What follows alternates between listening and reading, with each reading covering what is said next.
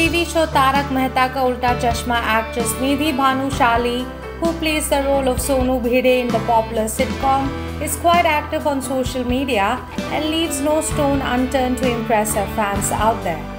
The actress recently took to her Instagram handle and dropped a stunning video wherein she could be seen performing complex underwater yoga asanas. While captioning the post as calm in the clip, donning a black top and red pants, she is seen performing yoga, leaving all her fans stunned and mighty impressed. In no time, her post went viral on social media as her ardent fans rushed to the comment section to shower their love upon her by dropping lovely heart emojis in numbers.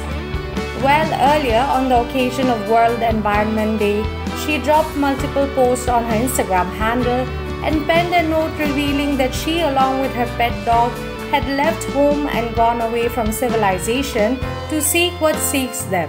Her note read, Day 157 2021, Campsite Number 1. We've left home to seek what seeks us. Away from civilization, on our first day itself, we found bliss.